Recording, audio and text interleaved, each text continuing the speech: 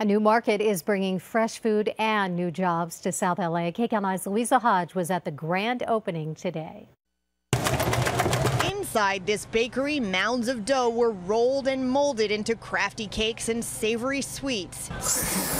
But it took 15 years to mold an undeveloped industrial lot into South LA's newest shopping center. It was, kind of desolate, for want of a better word, and there were just, I guess it was just, you could say, the pits.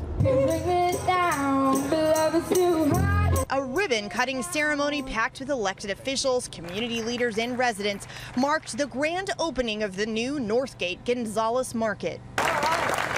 In the middle of Northgate Market is a standard grocery store, but check out the perimeter. You have a freshly made from scratch Mexican food. Fully stocked and colorful aisles, a deli packed with meat and seafood, and a wide variety of fruits and vegetables, bringing the community more healthy options.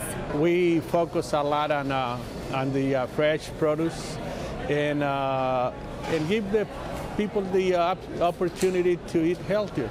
California Fresh Works awarded Northgate Gonzales a $50,000 grant and a $5.5 million loan to provide healthier options and more jobs for communities that need them the most. Northgate Market will bring more than 100 new living wage jobs with benefits. The addition of a new market really just shows that that developers have faith in community.